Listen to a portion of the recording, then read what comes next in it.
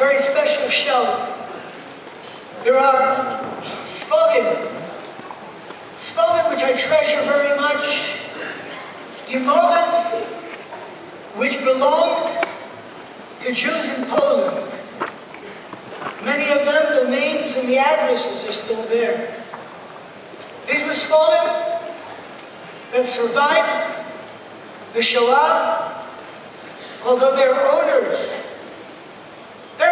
who probably learned DAFYOMI in those Sfogim, they did not survive. Their Sfogim did.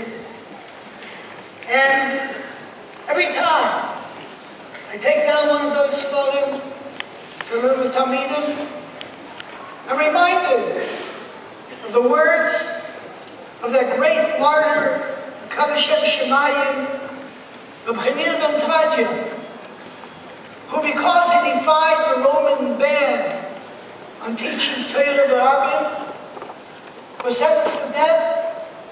Sefer Torah wrapped about him, and was burned alive together with the Sefer Torah. When his Talmidim asked him, what does he see at this great moment of Kiddush Hashem? And he said those immortal words, Gvilim Nisrafim, V'yoisiyos Pochos Ba'avir.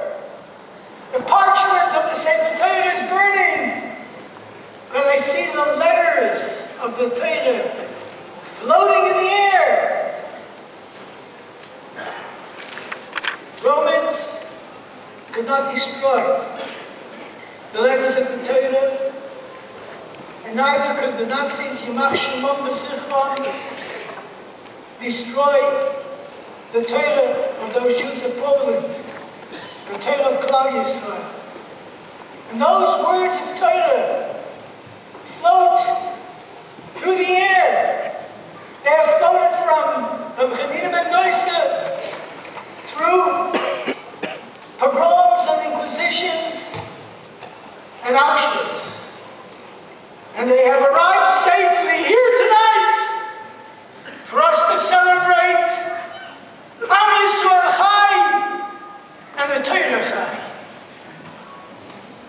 In those Gemaras, in one of them, Sech Yevonis, there are two stories that are told towards the end of the Masechta. One of them